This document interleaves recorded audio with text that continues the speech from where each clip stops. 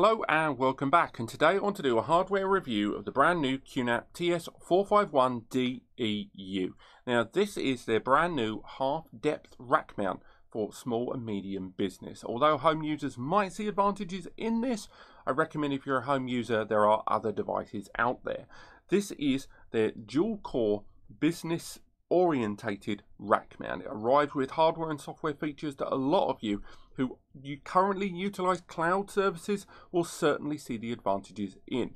It arrives with upgraded internals that we've seen over its predecessors. It arrives with 2.5 GB M2 SSD SATA bays inside for internal improvements of your speed, and ultimately arrives with all of the modern generation of QNAP NAS's hardware available to you at the beginning, but with the added ability to upscale and improve it as your network requirements need. Now, it's not all perfect. There are some things about it, because it's a more affordable device and has picked very much that middle tier there of business, that may not please everyone. Today we're going to do our hardware review. We're not going to talk too much about software, but I will highlight that this device does arrive with great support of QNAP's QTS platform, with surveillance applications in QVR Pro, virtual machine applications in Virtualization Station, Container Station and Linux Station.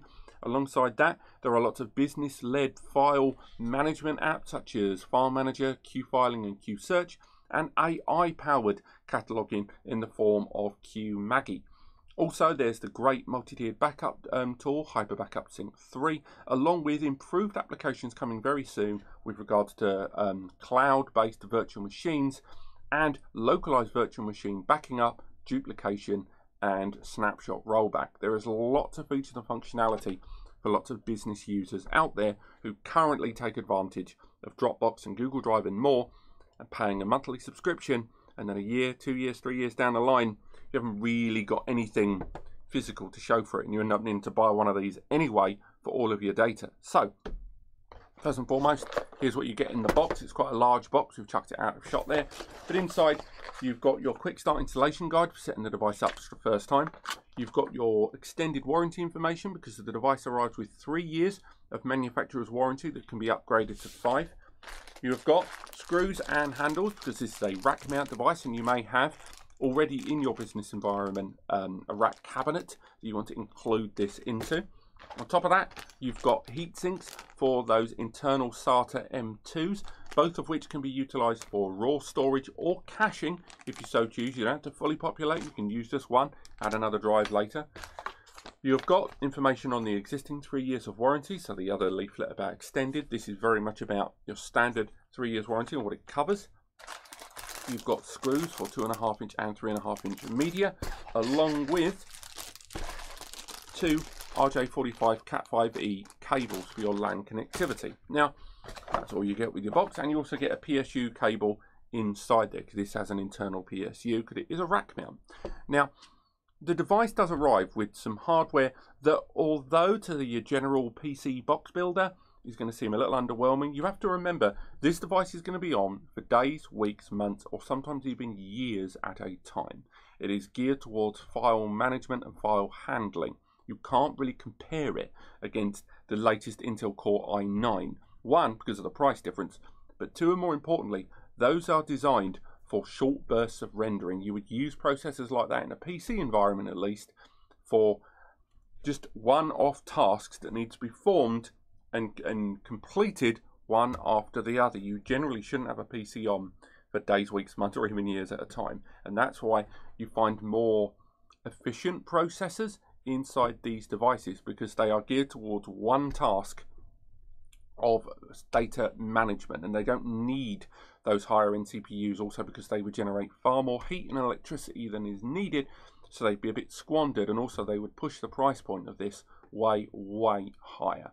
So this device arriving at around 550 Nika, give or take, and that's without your local VAT in whatever country you are in the world. That will mean that if you are going to buy this and fully populate it, you're looking about $1,000 of spending there. But of course, you don't have to fully populate the device. You can pop in 1 or 2 hard drives if you so choose, and then from there you can gradually add drives as you see fit. You can expand the storage. There's a range of QNAP's own expansion devices that connect via USB, And those expansions cover everything from hardware RAID, where they take care of their own RAID management, to JBOD Solutions, where the CPU of this device will handle the RAID. But that's something we can talk about another time in our expansion series. We've got lots of expansion videos to come, but let's take a look at this.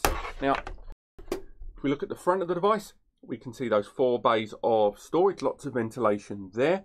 It does give you quite a lot of bang for your buck there in terms of capacity in the modern age. This device does support the very latest 16 TB, that's 16 terabyte Seagate Ironwolf NAS hard drives, and that means you're looking at 64 terabytes of raw storage potential here without your RAID. Once you introduce RAID, things are going to change a little bit. You can get up to 48 TB in a RAID 5 and 32 TB in a RAID 10 or RAID 6. And of course, a RAID 0, that's all of your storage right there.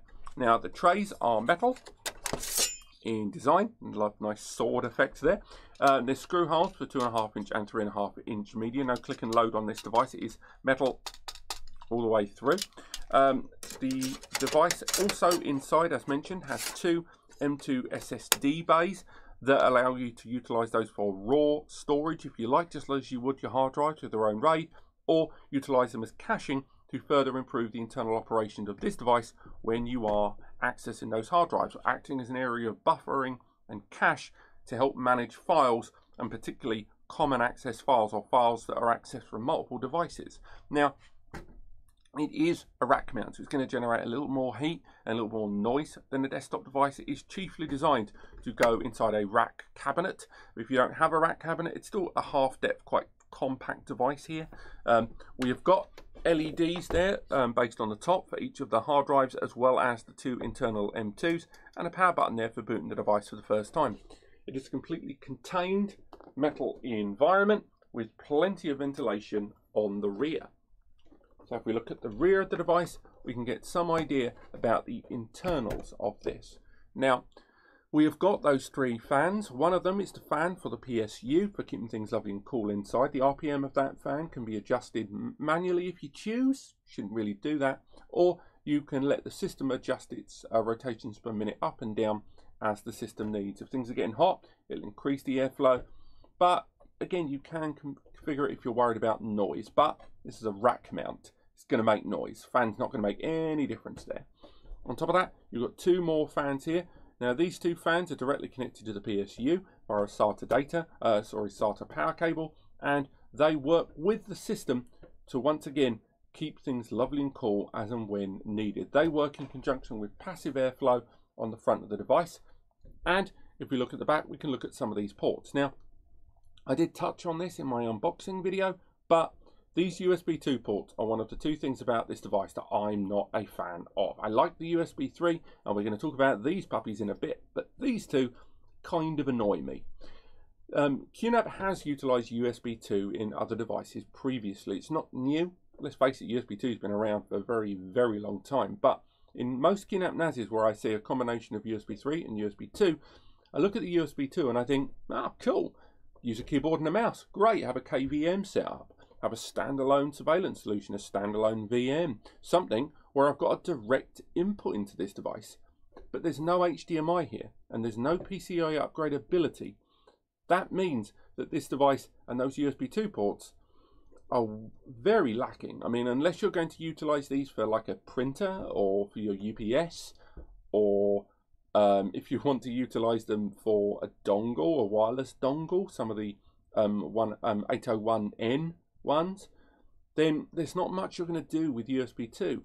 Whereas this device, you can attach external USB storage for backups. You can attach those expansion devices to add more drives to those. You can add supported 5GBE to USB 3 dongles from QNAP themselves that allow you to add 5GBE to this. What I'm saying is, USB 3 is damn useful on this. So what the hell are these doing here? Because they can say about, if you put a bigger and more expensive PSU, they'll have to ramp the price up. But USB 2 to USB 3 now, it must be at a price point where it's negligible at best to see the benefits of USB 2 on this device. Now, let's bring it back. Let's talk about those LAN connections. We've got RJ45 here, but 2.5 GBE. So if you're running a 1 gigabit Ethernet environment, which is kind of the default across most devices, you're going to be fine. This is completely backwards compatible. You're going to get 1 GBE out of both of those ports, link aggregate them. You're looking at 2 GBE, so between 1 and 200 megs, depending on which one of those you go for, which is great stuff. If you've got a managed switch, even better. So it means that, you know, the number of users talking to this device, they're sharing that connection. So if you've got 2 of them, you can ramp that up a little bit.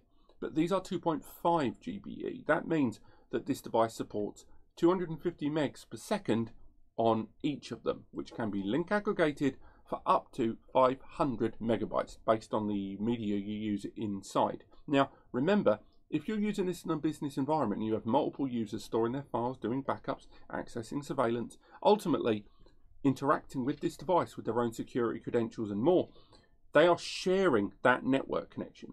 So it doesn't matter if all of them have got 1 GBE each. If they're all connecting to the same NAS and this NAS only had 1 GBE, they're sharing that 100 megs between them if they're accessing at the same time.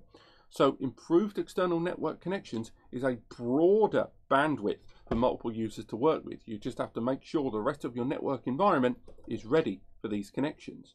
Now, I said there was 2 things about this device that annoyed me a little bit. The other one is, of course, the lack of PCIe upgradability. They have added those SSDs inside, which is good, and you can use those for raw storage, but they're not NVMe, they're standard SATA. And I got used to the idea of QNAP NASs now almost all arriving with a PCIe slot, 2x2 or 2x4. So its absence here confuses me a little bit, because you might have used that PCIe card anyway for M2 SSD caching. You might very well have done that, but you might not have. And the ability that you could have added a 10 GBE port, or could have added a Wi-Fi 6 upgrade card, or could have added any number of things, it's a little disheartening. It's a great device and very well constructed, but just that business of USB 2 and that PCIe slot stuff leaves me a little underwhelmed. So let's have a look about the inside. I've already removed all the screws in advance, so we can take a good look about what the inside of this device looks like. Now if we bring it there so the light doesn't go absolutely nuts and I don't block the mic too much, we can see that internal PSU all working there, and that internal PSU powers the fans and supplies power to the board and all of those individual hard drives. In the middle we can see those 2 M2 SATA SSD bays there for adding for caching or raw storage.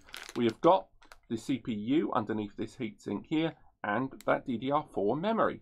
There's plenty of ventilation for all the drive media, but now let's talk a little bit about that internal CPU and memory. Now, this arrives with a J4025. It's a 2.0 GHz processor that can be burst up to 2.9, but that is a 2-core CPU. It supports 4K transcoding. It has AES-NI encryption, the faster and higher performing 256-bit encryption. On top of that, it also arrives with a great floating point to manage multiple tasks at once. And compared with its predecessor in the J3000 series, because this arrives with the J4000 chip, it supports DDR4. Now, it arrives with 2 gig of DDR4 2400 MHz memory by default, but it's a 2-port system and it supports up to 8 gig officially with 2 4 gig modules, but we have experimented with this range of devices and found that it has supported up to 32 gigabytes of 2 16 gig SODIMM non-ECC DDR4 memory modules. That's not supported by QNAP and not supported by Intel and their CPU, but we have got it recognized and we are able to allocate that memory to different tasks. It's something worth bearing in mind there, but again, might not be perfect. I'm only recommending you do that. It may invalidate your warranty, so I'm only recommending you do that if you're happy with your backups already in place, which you better have, and understanding that it's not officially supported. But overall, I am very happy with this device. It brings a lot to the table, and with the exception of the USB 2 ports and the lack of PCIe, it's probably one of the better half-depth rack mounts I've ever seen. I've seen Synology try again to try and bring out these half-depth rack mounts, and they've done a few good versions of it, but they always arrive with slightly lackluster hardware in the CPU department, and definitely expandability, and their network ports are all 1 GBE. They have the PCIe, so they've got that going for them, but I still quite like the QNAP offering here, because it brings a lot more hardware to the table and more future-proofing. But there are arguments on both sides. Why don't you let me know below? This has been my hardware review of the TS-451DeU. If you are interested in learning more, do go to the links in the description, both to NAS Compares and span.com, and click like if you've enjoyed this video. Click subscribe if you want to learn more about NAS throughout 2020, and I'll see you next time.